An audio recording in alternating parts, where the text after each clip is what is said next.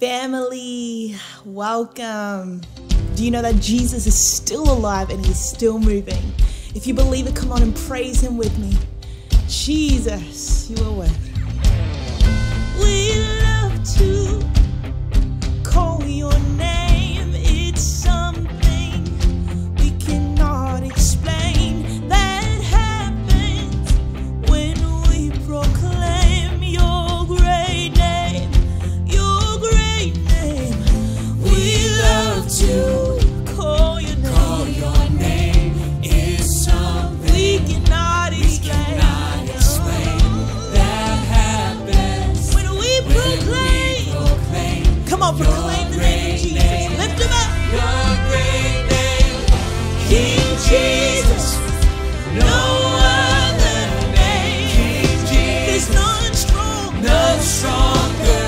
We can call on you.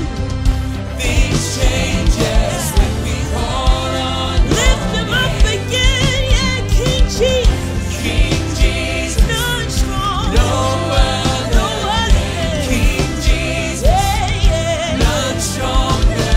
We can call on you. Things change yes when we call on your name. Sing it out. There is power in the name of Jesus. Power in your name. We believe it. There is power in the name of Jesus. There's power in your name. Sing it out with us. There is power in the name of Come on, begin to sing the name of Jesus over your circumstance, over the world, over your family. There is power in the name of Jesus. Power in the name. Everything changes when things change when we call you. Somebody call him, say. Things change when we call you. Oh, Jesus. Things change when we call you. Everything changes when things change when we call your name. I'm free. I'm free when I call you. Oh, we're free in you. I'm free when I call you. If you need freedom, call on the name. I'm free when I call you. Call on his name, Jesus. I'm free when I call your name. Sing it out. When I call your name. When I call your name. When I call your name. When I call your name. When I call your name. When I call your name. When I call your name. When I call your name. Oh, when I call on the name of Jesus. When I call your name. Oh, my life begins to change for the better. Oh, my mind is free in him. Oh, my body is healed in him. Come on, James, take it over. There is power in the name. When I call your name. So much power in the name. When I call your Oh, name. When I call your and we name. lift up our worship and our praise. When I call your name. Oh, we thank you, Lord. Oh, we praise you, God. Oh, we praise you. There is power in the name. All right, church, if you believe in the name of Jesus, would you lift this up? Oh, we sing it out. There is power in the name When I call to your name. break every chain. When I call your There's name. power in the name. When I call Oh, your I name. believe in the power of your name. When I call your Oh, we name. worship you, God. We worship you, Jesus, God. Jesus. Thank you, Jesus. Call yours.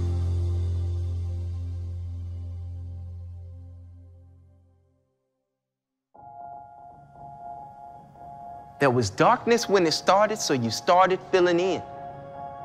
Replacing darkness with stars then. You being God breathed life into dust. See, you are God. Without you, there's no us. Thus, here we are in a world filled with calamity because humanity and our insanity chose self over you, chose self over truth, chose self over fruit, chose self over crew, the vanity. Now we stand in need Streets covered in blood. Children and mothers, they can't stand and weep, so they kneel and plead. Would you intervene? Do you still intercede? See, as it seems, the prayers are not enough. The prayers seem weak. Breathe life into dust, but what have you done lately? What's left but giving up? The best are leaving us. The rest are feeling stuck, and you stand silently? Enough. You ask of me, but I ask of thee. What took you so long to return to me? When the world hit rock bottom, I sent my only begotten, forgot him? And when his work was through, I created you to do and to be, not God's, but my hands and feet. In the world that's bleak and in desperate need, but you decided to do it without me. So no, I never left you abandoned. Yes, I was right there standing, but like Peter on the sea, all you had to do was call out to me.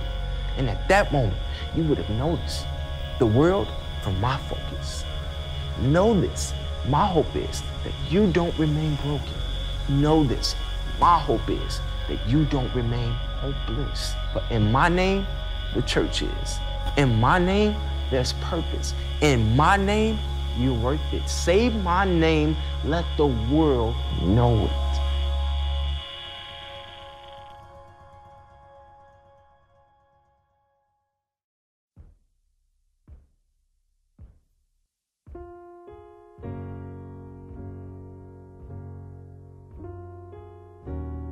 Oh God, we need you, Father.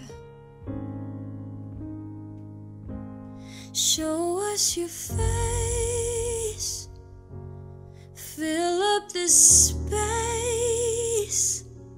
My world needs you right now. My world needs you right now. I can't escape being afraid. Fill me with you right now. My world needs you right now. Power fall down, bring with it a sound that points us to you right now. Erase substitutes right now. Fix what I see, and God, please fix me.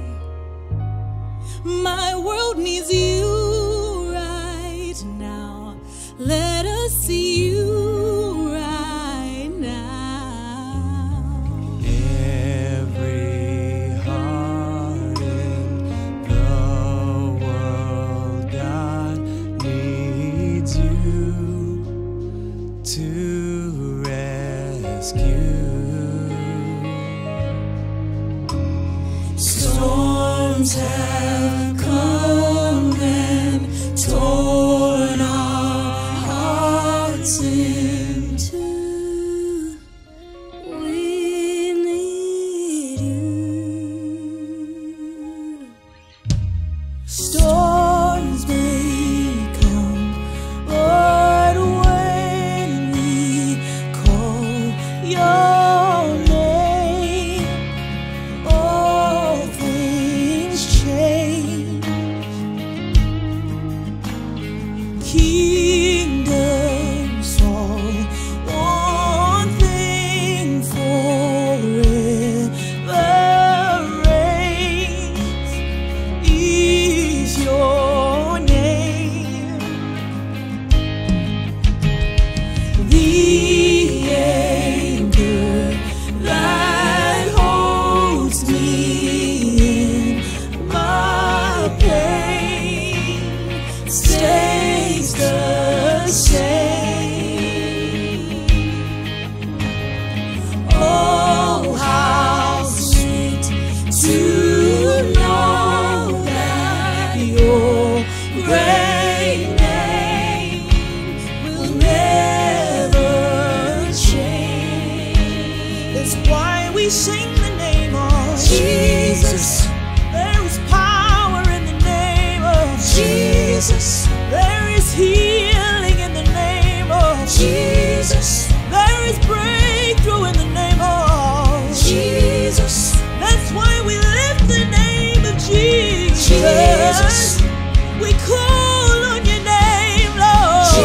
Jesus, our world needs you. Yeah, yeah. Jesus. Oh, bring your power, bring your healing. Oh, when the storms may come. Storms may come. Oh, but when we call on your name, Jesus, that's when healing happens. Yeah. Oh, kingdoms fall. They bow at the feet of Jesus.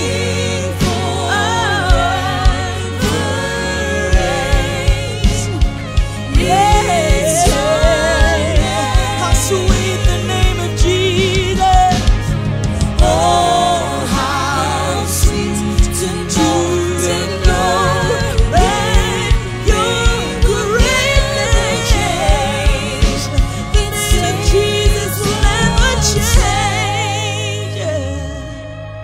Show me your face. Fill up this space. My world needs you right now. My world needs you right now.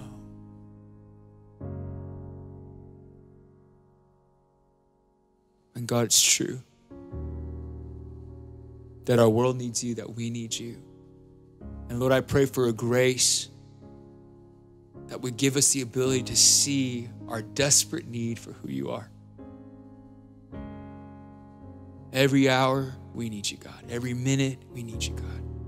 Every moment, we need you, God. And we thank you that you're not a God that built a need inside of us for you and walked away. But you're a God that remains close and says, I built you to need me, and I'm here right now for you. We thank you for this, and we love you. And it's in Jesus' precious name that we pray. And everyone said, amen. Hi, everybody. Once again, welcome to Willow Creek. However you're joining us, we're so glad that you're spending some time with us.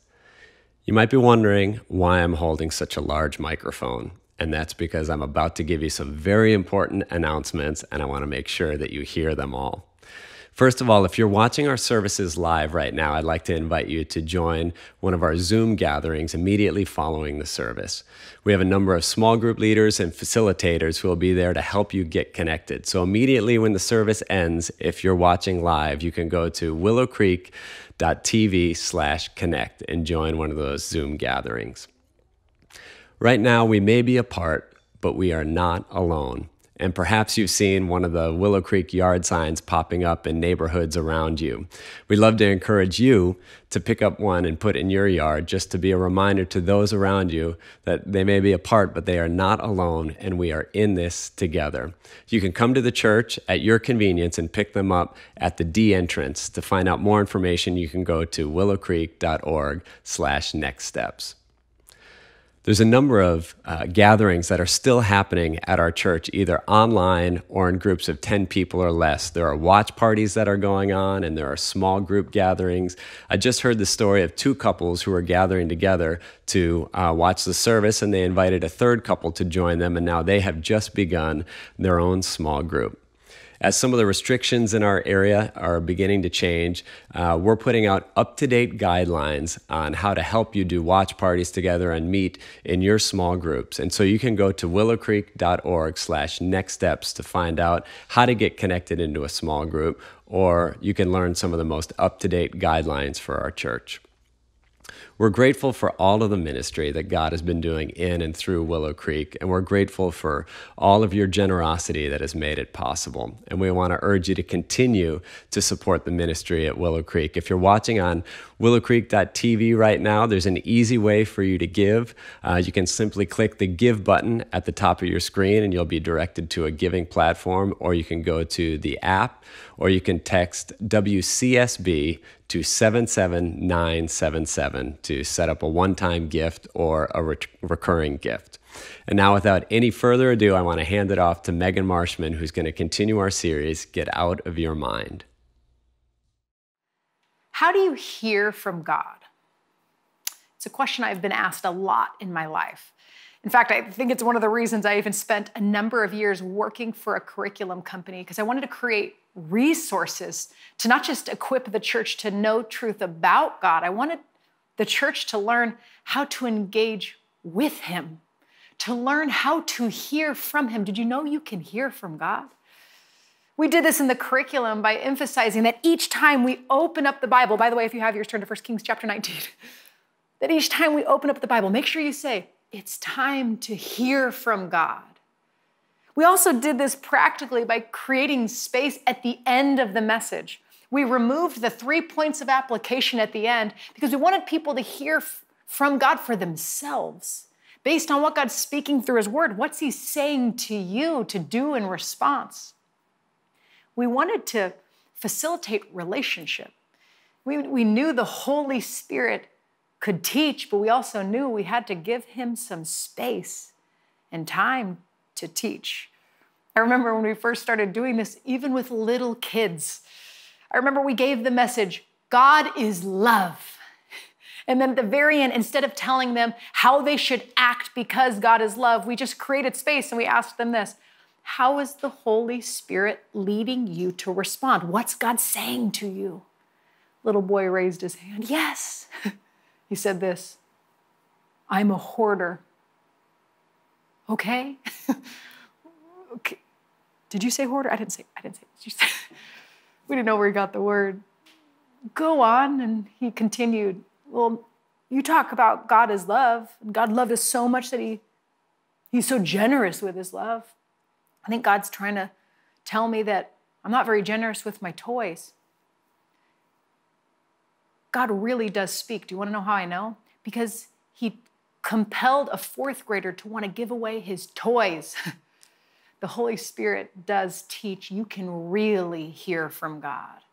In fact, as we continue our series, Get Out of Your Mind, can I tell you my expectation? That you would get out of your mind to make room for his words to dwell there. And I pray that what he says would change you for the better. So it's time to hear from God now. 1 Kings chapter 19 says this. Now Ahab, who's the king of Israel, told Jezebel, his wife, everything Elijah had done and how he had killed all the prophets with the sword. So Jezebel sent a messenger to Elijah to say, may the gods deal with me, be it ever so severely, if by this time tomorrow I do not make your life like that of one of them. Whoa.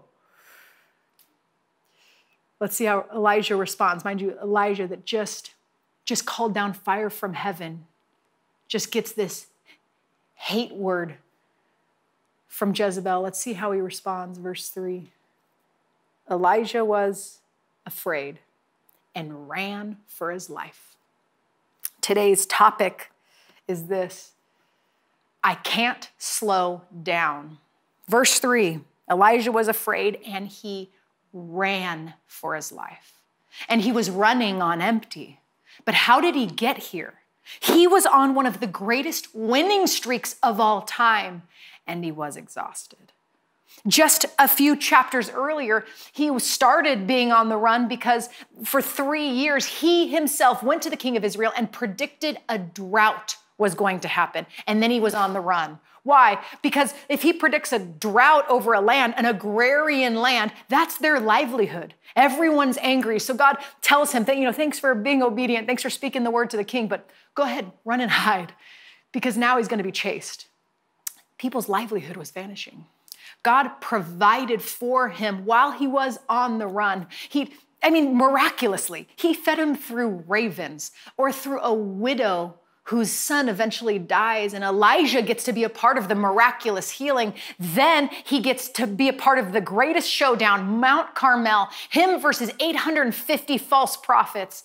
And he calls down fire from heaven and then runs 17 miles down a mountain. He even beats Ahab on his chariot. So yeah, he's exhausted from running. How about you? In February, my littlest boy, Jedediah, started walking. We even got his first steps on video.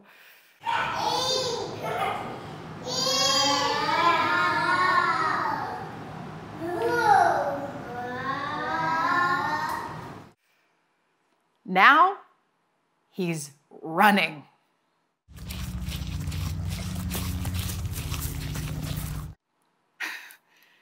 His steps aren't exciting because running is dangerous, just like it was for Elijah and just like it is for us. Are you running? Is your mind always spinning? Are you racing? Constantly trying to serve, do so much for all these different people? I know life has slowed down for many of us, yeah, but how about our minds? We're in the midst of living as the most caffeinated energy drink generation, just pushing and driving. And truth is, our human bodies weren't made for it. I mean, we even have only had electricity for less than 100 years. You know, electricity that now we can keep our lights on. We can stay up later. We don't sleep. It says here in verse 3, Elijah ran for his life. And the truth is, we're running too. Have you heard that phrase? If the devil can't make you bad, he'll make you busy. As life is starting to pick back up, are you beginning to run again at your old pace? Are you running? Are you running to your phone? Would you say you're a little addicted to it? I know it sounds kind of harsh, addicted, but is it harsh or is it true? Here's the definition of addiction. It's a relentless pull to a substance or activity that becomes so compulsive it interrupts everyday life. With an average of 2,617 touches a day on our phone, averaging 2.5 hours. If you're younger than 35, it's more like 5 hours a day. We're running to our phones. We, just like Elijah, are running for our life. We find ourselves too distracted with our plans or even doing good works we're distracted by our phones or our comforts. I wonder if we're so fast-paced or too tired or too distracted with our plans that we could be missing God's voice. That's the thing Elijah needed. He needed to hear God's nudges and his plans, but the truth was he was so in his head, he was so tired, and he was so focused. I remember a season of my life where I was running from place to place, person to person, opportunity to opportunity, flight to flight. And I even got on one airplane flight and I had a lot of work to do. And so I took out my earbuds and put them in my ear to let everyone around me know, look how I'm planning on being very social. And so, I took out my laptop and I started working. Here's the question I was typing for the pastors' conference I was headed toward. I was on my way to go speak to a group of pastors. And this is the question I was typing. Have you missed out on ministering to people in the midst of doing ministry? I'm like, I like that. Okay. It's kind of like me asking you this. In the midst of living for God, have you forgotten at times to actually live for him? Or in the midst of loving God with all your heart, soul, mind, and strength, have you forgotten to love God with all your heart, soul, mind? So that's what I was getting at, right? So I'm typing. Suddenly the guy to my right asks me, he says, are you a Christian? And I thought to myself, bless his heart, he doesn't understand social cues. That's okay. What was that? And he says, oh, are you a Christian? And I said this, true story. Sure am. Praise the Lord. And I kept typing. He kept interrupting back and forth. It probably took me 10 minutes to read my own screen. Have you missed out on ministering to people in the midst of doing ministry? See, I was on my way to go do some ministry, and I missed the person to my right. And I've been on my way to go do good things, and I've missed the person in my home. I've been on my way to serving the people in my home, and I've missed their eyes. You see, I'm grateful for each moment. God has slowed me down because for me, running leads me to an inability to focus on what and who matters most. And I find myself living distracted, filling my calendar without considering the cost, and finding myself, to be honest, burned out and consistently. I'm so grateful for the moments. Like the moment the pastor walks up to me and he says, right before I have kids, and he says this, hey, before you have kids, every no is a yes and every yes is a no. I was confused. He said, you'll figure it out. And I have. Every yes I say in my calendar is likely a no to someone else, or whatever else I could be doing with my time. Friends, are your yeses aligned with your values? Who fills your calendars first? Is it the people you value the most? Recently, God had been nudging me into a new lifestyle of slowing down. And I actually laughed when I got the invitation in this series to teach on slowing down, because God had already begun nudging me. So I get to share as someone who's gotten to experience the beauty of committing to things like Sabbath again, turning off the phone, giving my phone a bedtime, and putting it in another room so it's not the first thing I look at when I wake up, or even having the courage to turn off Netflix, to sit in silence. Embrace solitude, allow God into the places that my mind naturally wanders instead of allow it to be there and then just distract myself with something else. He's been shifting my lifestyle. Why lifestyle? John Mark Comer, in his book, The Ruthless Elimination of Hurry, put it this way: your life is the byproduct of your lifestyle. There's a saying in business literature, it goes like this: every system is perfectly designed to get the results it gets. Usually it's applied to widgets, but how about life as a whole? He writes, if the results you're getting are lousy, anxiety at a simmer, mild depression, high levels of stress, chronic emotional burnout, little to no sense of the presence of God, an inability to focus your mind on the things that make for life, then odds are very good that something about the system that is your life is off kilter. The way you organize your morning or evening routine, your budget, relationship to your phone, how to manage resources of time, money, attention. No wonder they call it paying attention. It's costly. Something's out of whack. Would you agree? Does something need to change, in fact? Could this be the moment of awareness for you, because you can slow down? Don't hear this message as condemnation. Hear it as an invitation from your loving Heavenly Father, because when we become aware of where we're running for life, we can slow down. God will provide for our needs. I know this because it's precisely what God did with Elijah. Elijah prays to die. He was exhausted. You remember the message from last week from Albert. But God meets his needs and slows him down. Verse 5, then he lay down under the bush and fell asleep. All at once an angel touched him and said, get up and eat. He looked around, and there by his head was some bread baked over hot coals and a jar of water. He ate and drank and then lay down again. The angel of the Lord came back a second time and touched him and said, get up and eat. The journey is too much for you. I'm sure the angel would have probably loved to have a conversation about faith, prayer, trust. But do you want to know what Elijah needed? He needed food and rest. He needed to be slowed down first. Why? Because when you're tired, you're tired. There's not a sermon, service, or program that can fix tiredness. Do you want to know what fixes tiredness? Sleep does.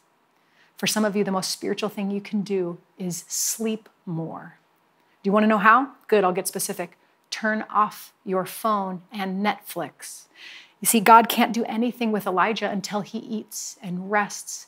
And God may not do anything with you until you get what you need too. Some of you need more rest. Others need clinical help. What do you need? Sometimes it's not a spiritual issue, it's chemical. In fact, visit the website here on the screen to take a step to get help, find resources, or connect with someone. If you're feeling isolated and lonely, don't do it alone. Here's the invitation that you need. You don't have to do this alone. In fact, God modeled it for us. Do you know who was the first one to rest in the Bible? I heard it gave it away. God was, and it wasn't because he needed it, but he wanted to show us what to do after work. The creation narrative, day 7, God rested. Rest came before the fall. It was not a result of it. Rest, therefore, is part of God's good, perfect creation. God wasn't tired, but he knew that you will be. And if he didn't show us how to do life, we would just work 7 days a week. And look where it's gotten us. God says, rest is good. Burnout is not a badge of honor, but a lack of discipline. God meets Elijah's needs and slows him down. Verse 8. So he got up and ate and drank a second time. Strengthened by that food, he traveled 40 days and 40 nights until he reached Horeb, the mountain of God. Other translations don't use the word traveled. It says this, journeyed, or even another one said this, walked. And I did the math, the walk, the journey from Beersheba to Horeb. Elijah had a new traveling pace. He wasn't running 17 miles down a hill. This time, he was walking at a speed of 6.3 miles per day. And back then, they would walk around 12 hours a day, which at that time was pretty normal, which comes out to half a mile per hour. One commentator said this, that's painfully slow. Yes, God slowed Elijah down. Slow. In Galatians 5, Paul uses the phrases walk by the Spirit and be led by the Spirit interchangeably. You see, the concept of slowing down or walking is really helpful for us because here it is, it's pretty simple. It's putting one foot in front of the other. It's a pace for a life that's in step with God's Spirit. And in the midst of this walking analogy in Galatians 5 is the fruit of the Spirit. Why? Because can you love well quickly? Can you have peace when you feel hurried, rushed, or distracted? Can you be kind when you're rushed? It's hard to have eye contact. It's hard to look people and be present with them when you're running past them. You see, God provided for Elijah by slowing him down, and he's making the same invitation for you. Plus, there's good news about walking. If you stop walking in step with God's Spirit, maybe you've stopped walking at that pace, all you have to do is take a single step to get going again. What's the next single step God is asking of you? You. It's personal. See, because I don't want to prescribe God's nudges. For Elijah, God asks him a question. But he does it after he slows him down. It's only when Elijah slowed down that he could even hear from God or engage the relationship. Verse 9, a word of the Lord then came to him, and it said this, what are you doing here, Elijah?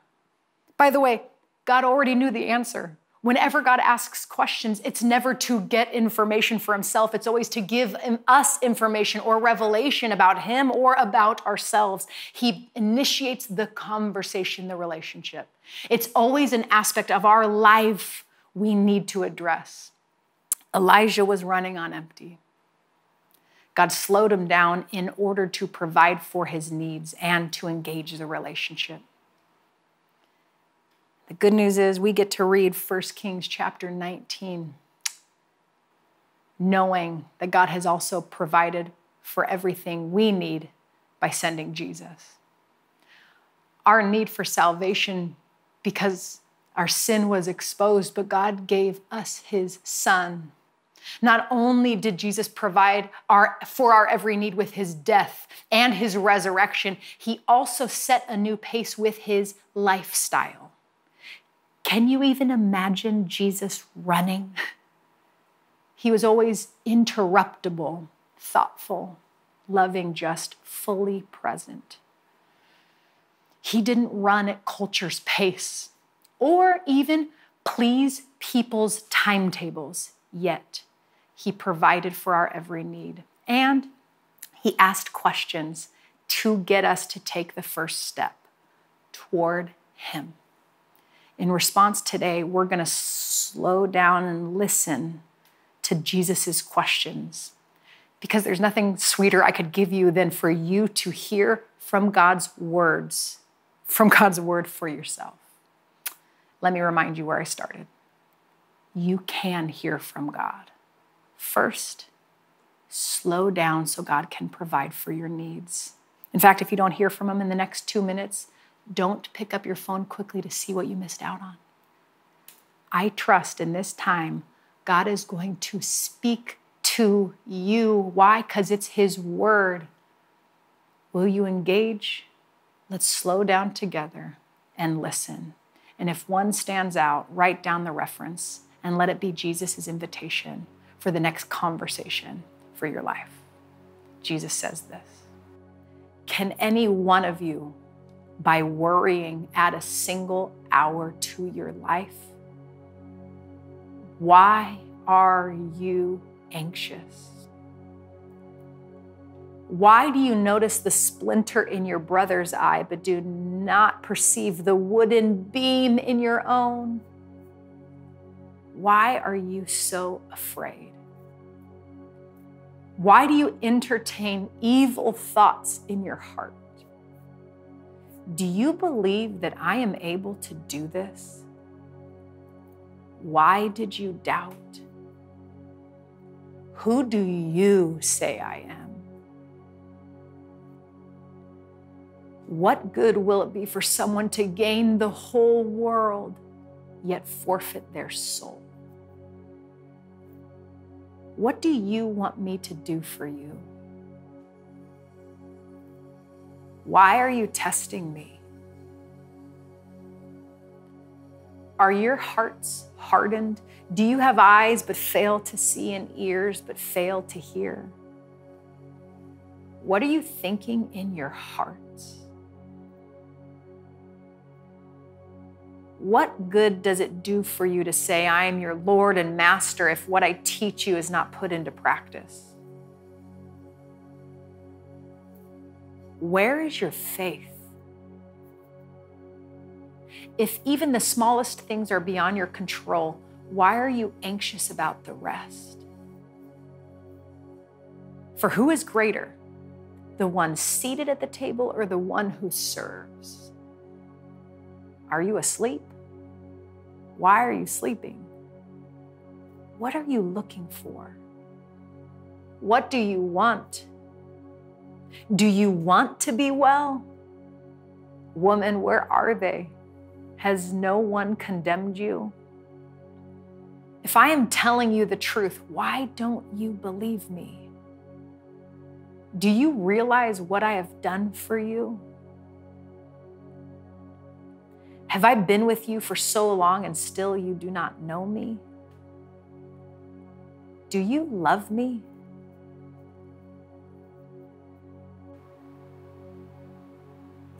What is God saying to you? Where is He wanting to start the conversation with you? He wants to provide for your needs as you engage the relationship and slow down your lifestyle. What's your next step? Take it. Walking becomes more natural over time. Will you pray with me? Father, I pray that even just after this prayer, we wouldn't move on quickly, but we would wait with you. I pray today, I pray for each person listening that today they would focus on you, hear from you, and say yes in obedience to whatever you're asking of them. God, I thank you for being a God who speaks. Help us slow down, we pray. And all of God's children said, amen. Be blessed, Willow. Megan, thanks so much for your teaching today. If today's message helped you see that you could use some support for anxiety, depression, stress, or other mental challenges, we have a list of resources available to help you. We have pastors available to listen and pray and help you determine your best next step. You can view all these resources at willowcreek.org/mental health. And also, if you'd like to get a list of all of the verses that Megan walked through at the end of the service, you can go to willowcreek.org/next steps to see those verses again. As always, we will be online for our weekend services, and July 4th and 5th, Senior Pastor Dave Dummett will conclude the series, Get Out of Your Mind. And once again, if you're watching live, immediately after the service now, we're going to do a post-service Zoom gathering that we would love for you to join us. You can go to willowcreek.tv/connect to join us there. Thanks, everybody. Have a great week.